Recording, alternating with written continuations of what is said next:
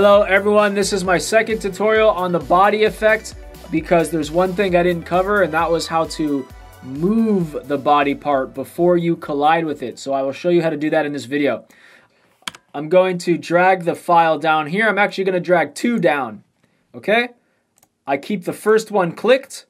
I scroll to the part where I'm going to be colliding with my face. Let's say right about here. And then I click the pen tool, and I'm just going to quickly outline my head and my face. Boom. I'm going to go to Layer, Time, Freeze Frame. And now this should be frozen right in place.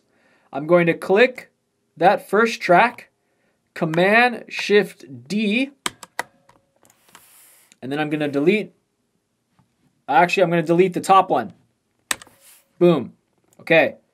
Now I have that face frozen right where I'm going to collide with it, and then I collide and it disappears. Okay, now you want to move that head, right? So you go to the first file, click that little arrow, go to transform, click the little arrow, and I'm going to, let's see. So first go all the way to where it disappears, and you want to put a time stop right at that spot on position. So I click position right where it disappears.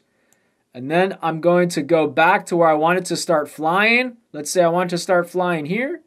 I'm going to drag it all the way off screen, and I'm going to click that little diamond. Oh, it already did it for me. So now there's another diamond right there. All right. Now, as you can see,